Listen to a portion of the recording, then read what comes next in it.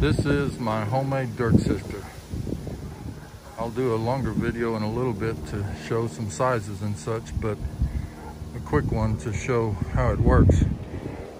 Shovel the dirt in.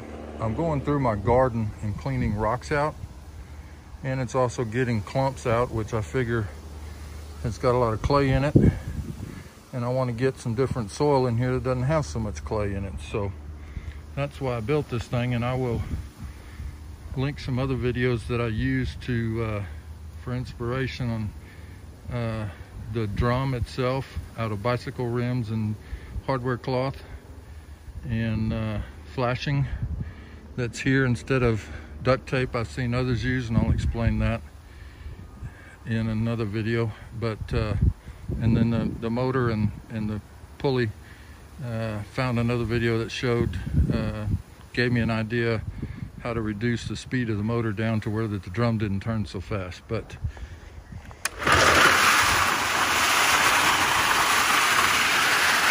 you just keep shoveling the dirt in.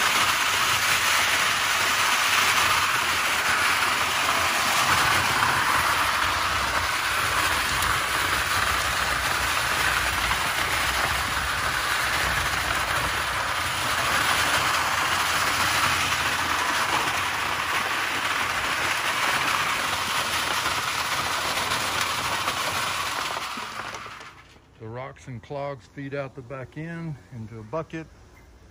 I dump it in the wheelbarrow, and then I haul it off to various parts of my yard that need a little bit of fill. So I plan to come back in with a sandy loam, maybe a mixture of sand and mulch. Haven't quite figured that out, but to give my garden a little more, or a lot less clay, and a little more good growing dirt for my garden.